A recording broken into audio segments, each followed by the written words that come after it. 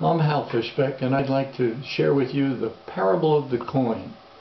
It's a fun little exercise I developed years ago when I was leading discussion groups. It's about respect. I've shared it through the years, and with what's going on in society today, I wanted to share it more widely.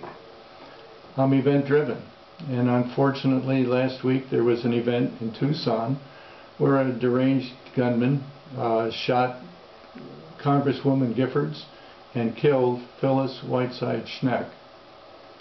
Now, Phyllis was a classmate of mine for many, many years, a friend for 75 years, and it made a remote tragedy into something very personal very fast.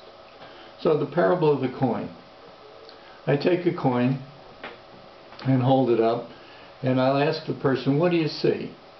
And the answer is usually, I see a head. And I'll look at it and I say, I can't agree with you. I see an eagle that's upside down. Now, we can't agree as to what's on it, but we can agree that it is indeed round and that you can't see through it.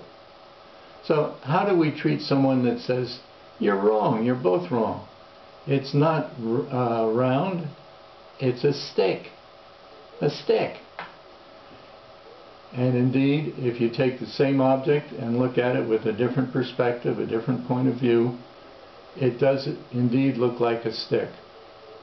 So, we can't agree as to what's on it or what the shape is, but we can all agree that you can't see through it. You can measure that and prove it scientifically. You can't see through it. How do we treat someone that says, I can see through it? You're all wrong. It's like a ball and it's transparent. You can see through it. Well, you know how you treat them. You treat them with respect.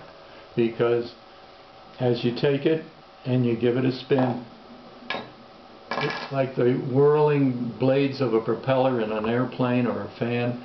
You can see through it, and it does indeed look like a ball.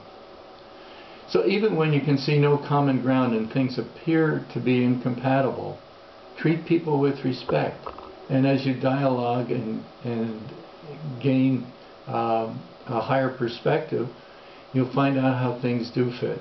Those who saw just the stick learn that it has a hidden depth, and those that saw the round coin see it, perhaps it will fit better into their life as a flat object.